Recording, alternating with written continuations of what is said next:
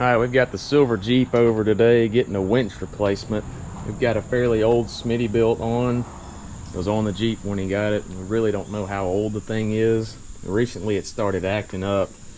This clutch here is very hard to get in and out of free spool and engage. It's just showing some signs of old age, and the handle actually electrocuted him last week when we were out wheeling. So it's time for another winch. Smittybilt's pretty good about their winches. Like I said, this one, there's no telling how old it is. It's probably just outdated. It's a 9,500 pound. And what he chose to go with is the good old Warn VR Evo. Brand new Warn, just got in yesterday. He went with the 10,000 pound synthetic rope. Should never have any issues out of this. So about to get it installed on here. First step's gonna be getting everything off the battery. You just have a positive and negative lead.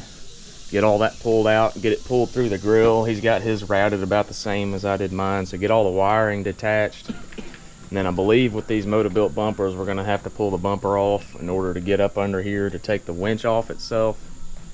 So that, getting the factor 55 and the fair lead off, probably gonna be the first steps here.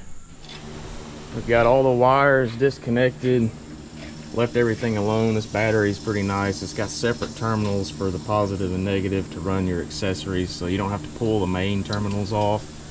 So we fished all the wiring out of here. Working on pulling the Motobilt bumper off now. We got the fair lead off, got the factor 55 unit off. So once the bumper comes off, the winch will obviously come with it, and then we'll start swapping on the Warn and getting the Smittybilt off. These bolts are usually a T55 Torx. I think that's what they were from the factory, but his were actually a 19mm standard 6-point bolt head, so that's what we're up to. Bumper came off fairly easily. Here's a lot of the problems that I had when I put my bumper on. A lot of these nut certs welded from the factory tend to break off with old age. The more you take stuff in and out of here, the looser they get, the weaker they get. So thankfully his is in pretty good shape. It's just 2 bolts up top on either side and 1 on the bottom. So here we've got the bumper off on the ground. Like I said, this is a Motobilt stubby with the little stinger. And then the winch bolts are just gonna be 4 bolts on the bottom side here. We've got to get those off. The winch should come off. Little winch comparison for you guys. There's the old Smittybilt 9500. We were just talking about how funny it is that these are really only 500 pound rating difference. This is a 10,000, that's a 9500, yet this unit is so much beefier. Not sure if it's just Warn's design, what they do with the outside of the winch, or what it is, but I doubt his little winch cover's still gonna fit, because this is so much bigger. But there's you, old versus new, Smittybilt versus Warn. I've been running my Warn for over 3 years now and haven't had any issues, so hopefully he does the same with this one. Ends up being a good winch. We got the new Warn down here on the ground, about to put it on to the Motobilt bumper. Warn came with all new hardware. His hardware wasn't terrible, but it's been on there for who knows how long, so we're going to use all the Warn stuff. So these 4 actually mount the winch to the bumper. This threads up through the bottom, and then you've got a square insert here that actually slides into the bottom of the winch like that. So you don't need to put a wrench or anything on the back side of these to hold it on. So we're about to get these mounted onto the Motobilt with these 4 bolts, and then we'll go from there. Just a quick update, we were trying to get the Warn on and realized that this fair lead bracket wasn't going to work. I assume this is the Motobilt bracket that is made not for the Warn VR Evo, because there's 2 different brackets. When I bought mine, I had to get one specifically not for the VR series Warns, and we're assuming this one is the wrong one, because if you see on this side, it actually has this little fin. It's kind of like a support bracket, and the VR Warn won't fit on with that. So we've actually got the cutoff wheel out, and we're slicing this up to make it work. I'm just gonna shoot that with a little coat of paint.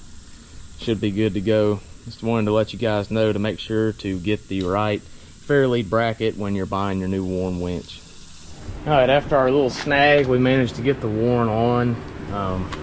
Actually ended up having to ditch a couple of the washers because the bolts running through the bottom of the moto belt are barely long enough to catch the winch and secure it to the bottom of the bumper. But everything's on. We're about to hook up our negative lead here.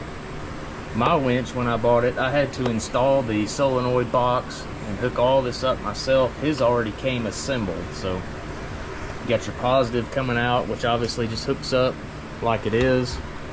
And he should have a negative lead somewhere in the box that you put right here, run to the negative lead on the battery, and we should start being able to button this thing up. It's kind of a first look at the new winch. It's a lot easier doing this with two people, but we got the bumper back on, got all the bolts snugged up. Again, these are 19 mil, but on a stock bumper, they're gonna be a T55 Torx. He was able to keep his pods. We reused the Factor 55 fair lead instead of the new Warn one just for aesthetics. Kind of a cool color. Fished the wires through the last little opening in the grill here, right where the old ones were, and then we will zip tie them and clean all this up heading back to the battery. So other than having to cut this fair lead bracket, it's been pretty simple. Alright, so it's time to reinstall the Factor 55. He's got the Pro Link. It's kind of their oldest design. People always wonder how these things work. So all you do is, this is how the winch cable came. It's got a loop in it. Literally just slides in the bottom.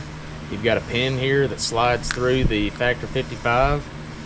And then it also comes with a little snap ring. So you have to have a set of snap ring pliers. And all this does is go in here to retain that pin. So I'm gonna grab my snap ring pliers.